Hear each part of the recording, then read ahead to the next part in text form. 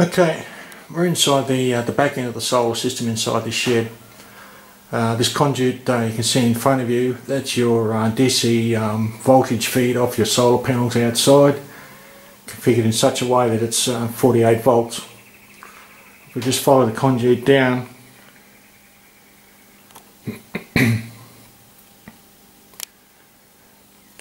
the one here, let's just see if I can get that one there, that's your 48 volt feed from your solar panels.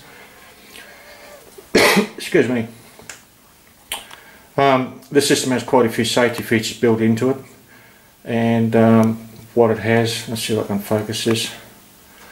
Okay, what you've got there is 2 circuit breakers. Now effectively what that does is if the need requires or that something happens, see if I can get a bit of light on that. They're the 2 circuit breakers that isolate the output of your solar panels from the rest of the system in here. In fact, in later systems, even the grid fed systems, this is a safety requirement.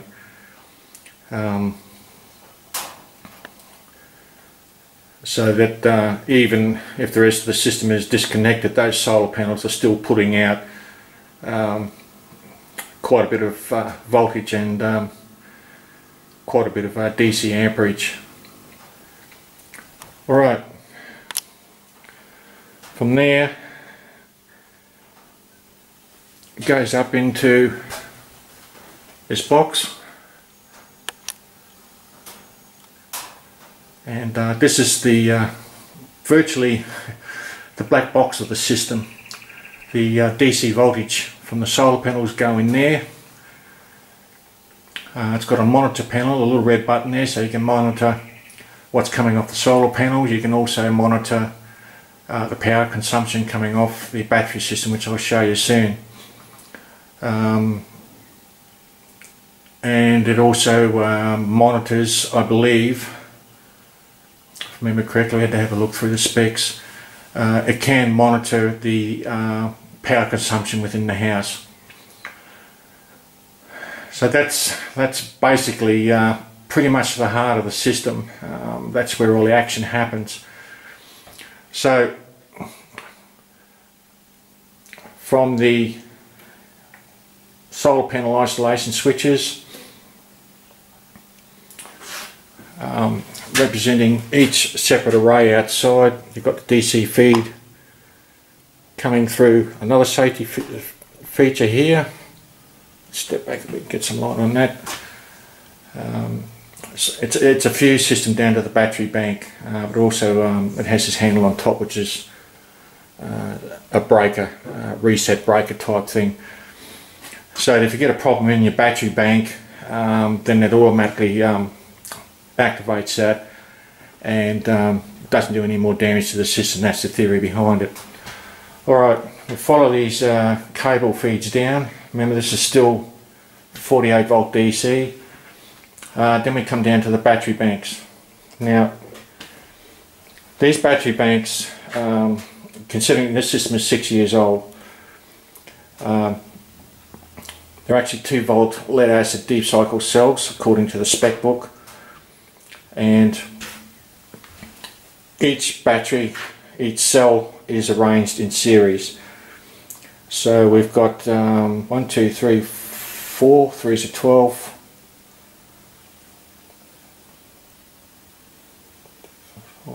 So the whole battery system is wired up in series to give you a 48 volt DC input to your inverter.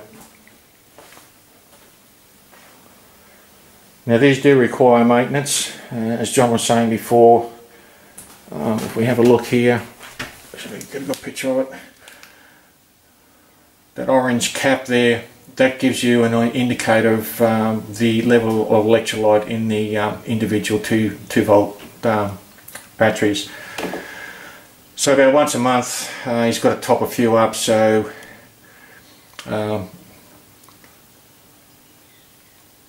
that's all part and parcel of the maintenance. Now the last time I checked, I don't know if it was this particular brand of 2 volt battery, but you're looking up The ones I checked anyway were up around about $300 each, or a little bit more.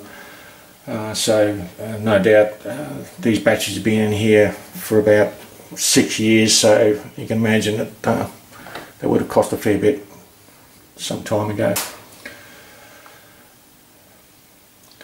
Alright, so you've got the DC feed in there, coming back, going into the batteries, but this is where all the action happens. There's no separate leads coming back off those batteries into your inverter box here. This is what as I said before, the heart of the system. So there's some sort of system in there. I haven't got the circuit diagram for it, schematics for it. But what comes out of there is 48 volts DC down to another circuit breaker for the two feeds that go into the inverter. So at this point here, the switch here can isolate the inverter from the rest of the system just by switching it off, or if they happen to trip for some particular reason. So then we go on to the inverter. Now this is a 3.5 kilowatt pure sine wave inverter. Let's see if I can get a bit. The light's not very good in here at the moment. That's it there. It's got monitoring LED lights on there to tell you the state of the system, what's happening with it, and also a reset breaker here, so that if for some reason the inverter's overloaded by an appliance, or as John said, sometimes you might use electrical equipment or try to use electrical equipment in the garage. It's an automatic shut off, so you don't cook the inverter. Out of the top of the inverter, which is now what I'm looking at in front of you there, that's 240 volts AC. Here in Australia, that's the mains voltage for most residences, and what they call the sub switch box. In this case, the way it's been configured, this is the main one, and then there's another sub box on the house itself. So going from left to right, the black switch is the main switch. You throw that off and it just cuts power to the house altogether. The one in the middle, the orange, and it's ganged to the white switch. That's for power points inside the house for appliances.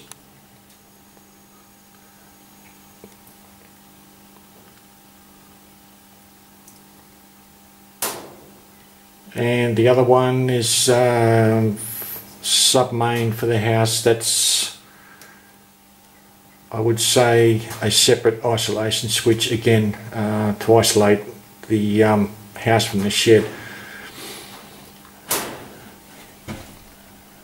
And of course you've got a power point there if you need to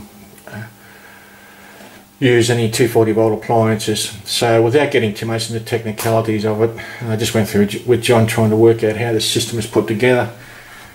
Bearing in mind it was put together 6 years ago. So battery bank, in terms of costs, John said the battery bank costs just by itself $10,000. So with the front end of the solar array, you're talking about $20,000 so far, and all the rest of this up here, including a charging unit to run off a generator, which I'll cover in a minute, that was another $10,000. Now bearing in mind this was 6 years ago. So all up for a 3.5 kilowatt off the grid 240 volt or off grid main supply from solar systems. For a system like this, 3.5 kilowatts, you're looking at, or back in those days, 6 years ago, $30,000. And that includes this particular charging box here. Now, as you remember, may remember, I said solar systems are good when the sun is shining. On cloudy days or rainy days, that's when you run into problems with them because they're not operating at maximum efficiency. Your battery bank will only store so much power night and day, and of course the charger nodes will eventually run down when the solar system is not operating at its maximum efficiency during daylight hours, and of course at night it doesn't work at all. So we'll talk about backup systems. Okay, this cabinet here is pretty big. It's probably modern technology in its day, but it's an alternate charging system should the batteries run down on cloudy, rainy days we've been having for the last, well, in this area for the last couple of weeks, where you can hook in an alternative supply. And what that does is, in this particular situation, I'll just back out a bit. You can see the power cord there. What John uses is a backup generator. This one's rated at about 7 kVA, electric start, unleaded gasoline, and I was just talking to him before we started this video, and he's had to use this generator over the last couple of days simply because of the weather conditions where the solar system hasn't been operating at maximum capacity or efficiency. So that's one of the things you've got to consider with off-grid solar systems. They're very vulnerable to weather conditions, and you've got to be very aware of the power consumption of these systems. You've only got limited power, and if it's a prolonged period like 2 or 3 days or 4 days, like it has been over the last, well, we've had rain and cloudy weather here for the best part of 2 weeks, you've got to have some sort of backup system to keep these batteries charged up. Or in some cases people have the either the power distribution board or the sub board in the house professionally wired up to plug a generator straight into it, so you can go either 2 ways on that and just completely bypass the solar system if you want to. So that's pretty well it, folks. That's the solar system on this homestead. It's completely off grid, as I said in previous videos.